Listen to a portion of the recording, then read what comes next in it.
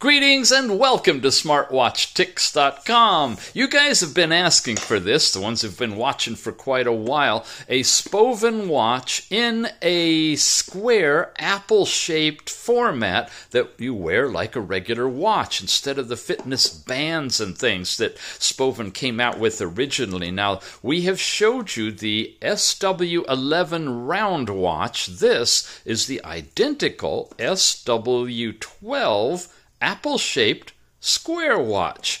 What are we talking about? We're talking about this. From their actual Spovan store, the manufacturer of this watch is selling this one. You can't find it on AliExpress or any place else right now. So head on over in the show notes. Got a link for you to pick this thing up, and if I can get you a coupon discount, I'll have it listed there as well. It is a sweet watch, as many of you know if you've watched the reviews on these Spovan watches. The SW12, it automatically monitors your heart rate, your blood pressure, heart rate variability in a really unique way, showing you a Lorenz scatter diagram in the morning. Every morning, you got blood oxygen and everything else. It'll do your sleep stuff, and you can even set it up to automatically vibrate if it catches you holding your breath at night going into sleep apnea. I'm serious, and it works. Wow. Incredible technology.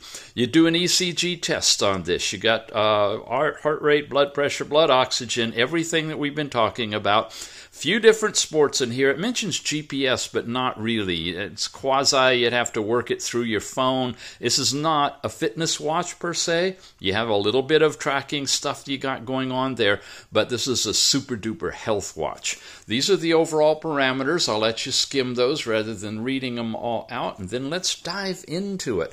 I've already charged it and used it. Let's look at it. We have a plate back here. Now, usually you have two in the back and one on the side, but they've perfected the technology so that you can get by with only two. Has to do with neutralizing the grounding of your body, picking up electromagnetic waves in your environment. But if you go to scholar.google.com and search around on ECG and ECG plus PPG and stuff like that, you'll learn about the single lead ECG technology. And this one's got it. Really cool. You got diode arrays here, green ones, red ones, sensors and everything. One button, it turns, but it doesn't do anything. And what looks like the pill button is actually the ECG lead on here. Removable TPU type bands. Excellent. And it's a really good quality watch. When you pop out the container, you have a simple 2-pin magnetic charger that you attach like that, charge it up. Gets pretty darn good battery life as well. And then, of course, it comes with a manual talking about ECG, electrocardiogram, or EKG sometimes in Europe. PPG, I won't even try to pronounce, but that's the green or red light in the back that sends the signal and looks for the change in your blood, in your capillaries. And SpO2 is basically blood oxygen, the amount of oxygen in your blood. Got a colorful little brochure, tells you a little bit about the technology in here, the guidance on wearing it, a little bit high on your wrist to make sure you get it right, some of the pictures of the different faces that you'll see. Now, you're going to find out in just a minute, when you're doing ECG on the watch, you're getting a heart rate reading like that, but it's using the electrical signal, there it is, as opposed to the optical technique. And we're going to have a special treat and show you that clip from an earlier review of the SW11. So you can kind of get a feel for the round version of this watch while you're watching the one on the square. But I really encourage you to watch both reviews, this one on the 12 and the SW11 review too. The other side is all in Chinese. Okay, going to clear this out and we'll take a look at the watch. Basic simple operation. You have one button, we press it, hold it, vibrates, and it comes up to the first watch face. Now, this is laid out differently than a lot of the watches we've seen on this channel before. Usually you slide up and down, you get into technical stuff, and you slide left and right, and you get into little screens, right? And to change the watch faces, you have to press and hold. Not so here. We go through all the watch faces by sliding up or down. It's a loop It goes in a circle so you can quickly see full screen what all the watch faces look like and decide which one is right for you. I kind of like this blue one, especially at night, but you've got other ones that have data on here, and it's tracking all of that stuff for you. So that's how you change watch faces. Well, if you go to the right, you're going to get into, let's swipe to the left, but the panel goes to the right. I always get them backwards. There's your step count, distance traveled, calories burned. Here's last night's sleep information broken down into deep and light, but you get much more detail in the app. There's the power off button, but you can press and hold to turn it off if you want to. And then you get into the app drawer and finally back to the watch faces. So you can get to the apps quickly by going this way. Here they are. You got your basic sports stuff, outdoor, indoor, walking, running. No GPS on this one. Might tie into GPS in your phone through the app if you carry your phone with you and do it. Hiking, stair stepper, elliptical. No swimming. We're not really looking at waterproof, heavy-duty waterproof on this one. Then we go into ECG, heart rate, blood pressure, and blood oxygen. Now, I'm going to show you as we start here, the ECG, it says beats per minute, and basically here's what's going on as explained on the round SW11 watch. You touch the side here with a semi-wet finger and make sure the back of the watch is touching your skin. It's going to give you a heart rate, beats per minute, and it's really just like if you were taking your pulse or heart rate using the optical technique, when it just says heart rate. But this one is actually using the ECG technology, which tends to be more accurate because it's working off of the actual signal pulse, the electrical signal of your heart, not trying to interpret the oozing blood through your capillaries and estimate it from there. So this ECG reading is really a ECG-generated heart rate reading. I'm not recording a chart right now that will be transferred later to the app. It's not doing that. Neither did the band, it turns out, and neither does the new band or the old band. They're all simply taking a heart rate for you using the ECG technology. And you go to heart rate, now you're going to get the same thing. Got my hair on there. With the green diodes, I don't need to touch the buttons or anything because it's using the capillaries in there, and it's going to give me a heart rate reading. Same big display, generally about the right reading, but if you really, really need accuracy in your heart rate, if you've been working out a lot, you're trying to time your recovery rate, that kind of stuff, I'd suggest you do the ECG version of heart rate on this one instead. Blood pressure, systolic, diastolic, using the green diode technology as before. You'll just see numbers when it comes up. Not sure about the accuracy. That needs to be checked by every person individually. And then blood oxygen is right here. And that, of course, is using the red and the infrared diode down there. And that'll give you a percentage, generally between 95 and 100. But it could be lower, when you go into a sleep apnea event or something like that. So the functions are exactly the same on the Square watch. Here we're doing the ECG. It's only going to give us heart rate. It goes for a nice long time, but then it just says it's done taking the reading. There's no transferable ECG in this one. When you get out of here, go into heart rate, you get the same kind of screen. Blood pressure, same kind of screen. And as we saw on the round one, blood oxygen actually, I don't need to touch the side, actually uses the red diode instead of the green ones. So we've got the exact same electronics in this one as we have in the round one. Stopwatch looks like this. You can start it here. You cannot exit it if you try to, and you go back into it. Oh, there it is. Okay, I'm going to exit it again. Usually they stop and then you have to restart them. They either freeze and give you the reading when you left it, or they go back to zero. But let's see. It's still running. All right. Well, you can leave the stopwatch and come back here, change watch faces if you want to. But if you go left or right, you're going back into the stopwatch. So that's the thing. It's running in the background, but you can switch to the time. Can't do anything else, though.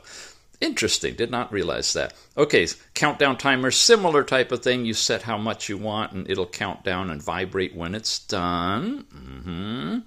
And Sports we looked at, ECG, heart rate, blood pressure, stopwatch countdown. Information is basically messages pushed from your phone, if you have any, when you're tethered. Blood oxygen, we looked at that. Whoops.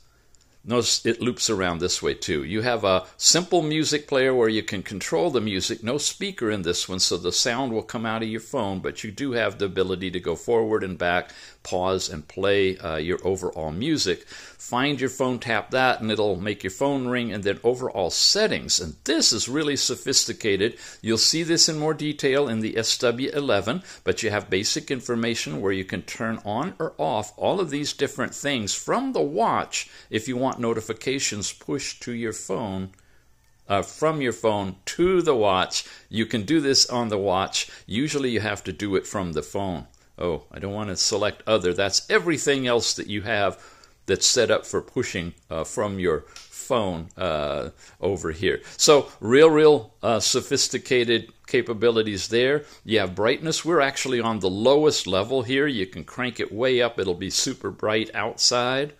And I'm having trouble leaving it. Auto lock is the timeout. You can go down as low as 3 seconds and go up way high if you want to. I'm set for 15 seconds here.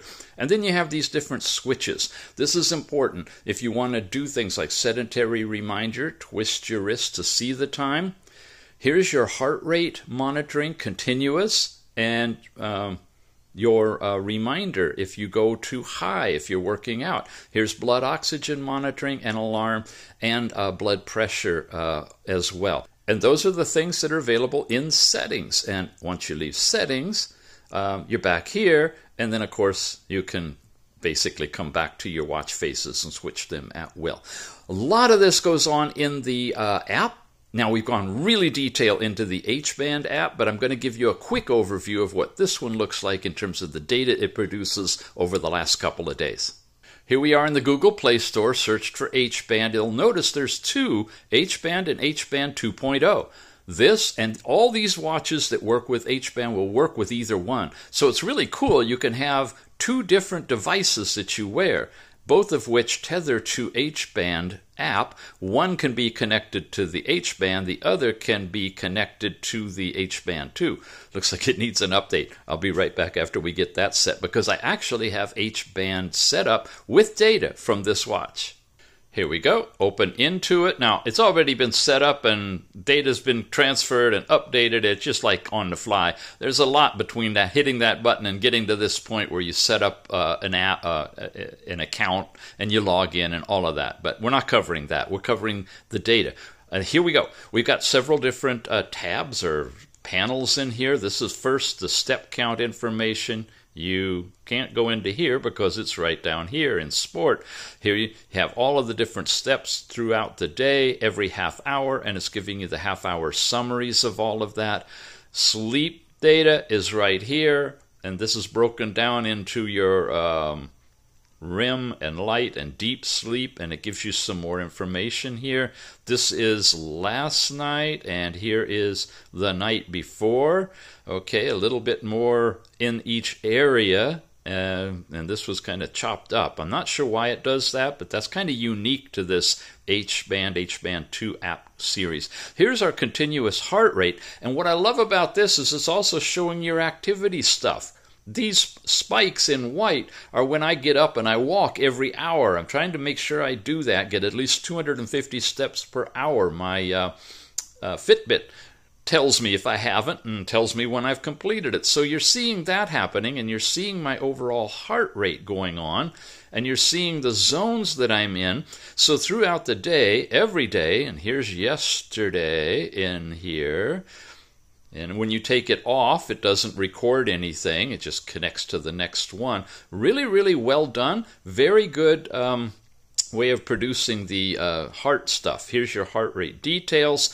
Look at this. Every minute, okay? In this 15-minute period, these are the heart rate readings per minute. Now, I'm not sure why we only have two there. It might be because I was moving and it couldn't get one, and it doesn't want to make it an error.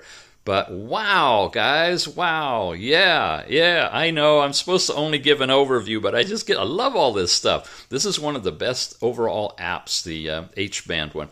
Here's blood pressure, systolic, diastolic, taken every 5 minutes, and you see it on the chart. That's in there. ECG will come back to blood oxygen now. Really, really good. It's giving you the reading. There's 100% all night long from midnight to 7 a.m. And it's doing all of this while you're sleeping to give you baseline information to help compute all of these different things. Now, I don't have an apnea event either last night or the night before to show you, but in the review of the SW11, I did, and you'll see how it shows up on the chart. You'll see where it shows up here, and I felt it. I got a vibration because I have that turned on way down here in hypoxia and arousal. It will, if you get hypoxia, it will arouse you with a vibration to let you know, and hopefully you can come out of it quickly, not have any brain fatigue as a result. You got respiratory rate, blood oxygen concentration. Man, there's a lot of data in here, and that's just on the blood oxygen. Then you get into heart rate variability, and that, I made a printout here of their chart. Here's the ECG it was talking about, and this is what happens when you compare an heart rate variability reading with the one just before it, and you put it on an XY plot, and you come up with a shape.